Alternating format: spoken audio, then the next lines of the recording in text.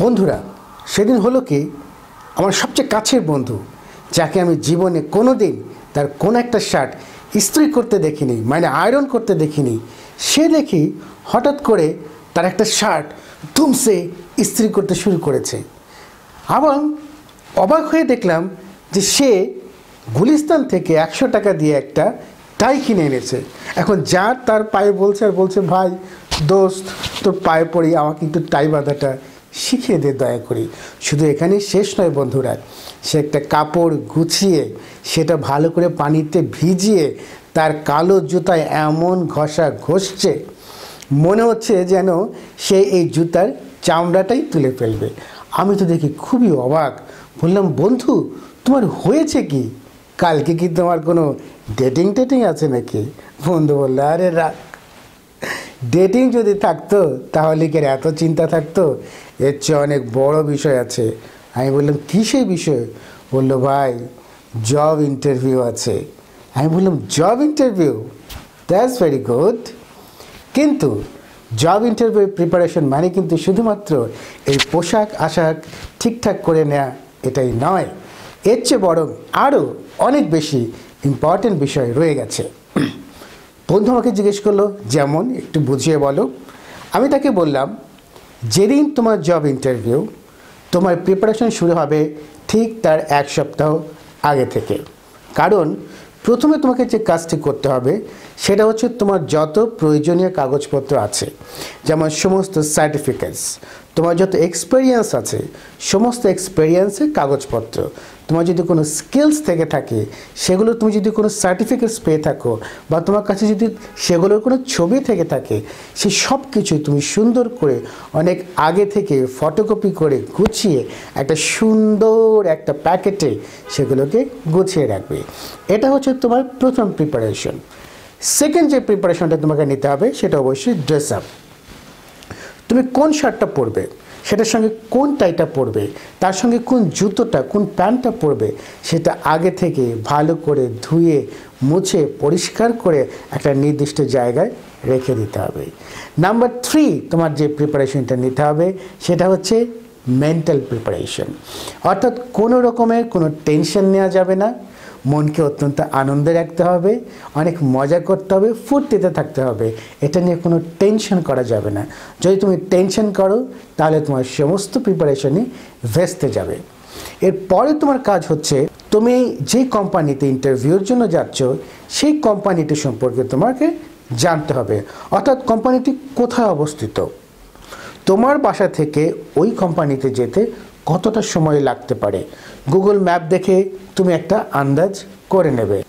এরপরে হলো বন্ধুরা, তুমি যেখানে ইন্টারভিউ দিতে যাচ্ছ সেখানে ইন্টারভিউ বোর্ডে কারা কারা থাকতে পারে এই সম্পর্কে তোমার একটা ধারণা থাকতে হবে। মানে ওই কোম্পানিতে বড় বড় পজিশনে যারা আছেন, যারা তোমার ইন্টারভিউ নিতে পারেন, তাদের সম্পর্কে তুমি একটু ধারণা করে নেবে। তাদের ফেসবুক থেকে জেনে নিতে পারো, প্রোফাইল থেকে, অথবা তাদের লিঙ্কডইন থেকে তাদের সম্পর্কে ধারণা নিতে পারো, অথবা গুগল থেকেও সার্চ করে তাদের সম্পর্কে ধারণা নিতে পারো। কি ধারণা নেবে?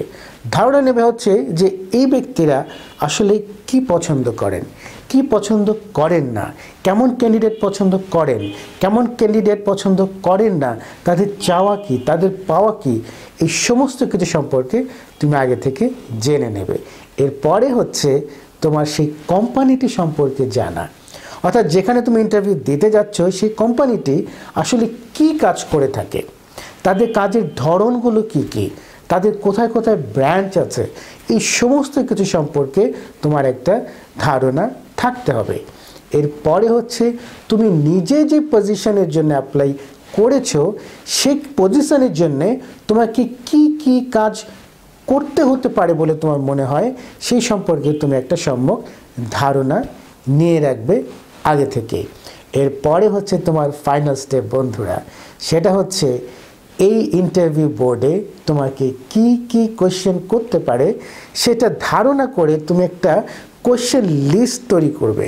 ধরো 10, 15 বা 20টা কোয়েশ্চেনের একটা লিস্ট তুমি তৈরি করে নেবে, এবং ওই কোয়েশ্চেনগুলোর প্রবাবল আনসার কি হতে পারে সে আনসারগুলো তুমি মোটামুটি একটু ঘেটে পড়াশোনা করে জেনে শুনে একটা আনসার তুমি রেডি করে নেবে এবং সেটা মাথায় নিয়ে আসবে।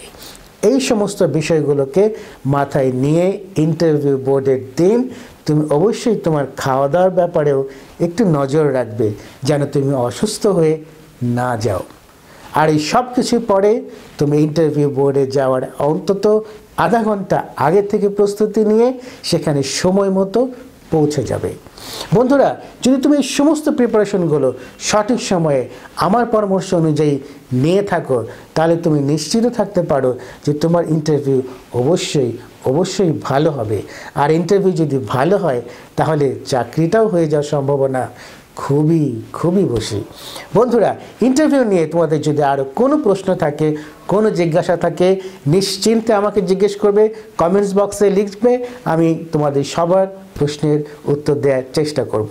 আর এই ভিডিওটি তোমাদের যদি ভালো লাগে, কোনো উপকারে এসে থাকে তাহলে অবশ্যই কমেন্ট করে আমাকে সেটা জানাবে, লাইক করবে এবং অবশ্যই বন্ধুদের সঙ্গে সবার সঙ্গে শেয়ার করবে, কারণ শেয়ার করেই আমরা সবাইকে একটা সুন্দর ইন্টারভিউ উপহার দিতে চাই, একটা সাকসেসফুল লাইফ সবাইকে দিতে চাই, একটা স্বপ্নের চাকরি আমরা সবাইকে দিতে চাই। সেই প্রত্যাশা রইল। আশা করছি আপনারা অনেক ভালো থাকবেন। ভবিষ্যতে আরও ইন্টারভিউ টিপস নিয়ে আপনাদের সামনে আসব। সেই পর্যন্ত আপনারা সবাই অনেক ভালো থাকেন এবং আমার জন্য দোয়া করবেন। Best of luck.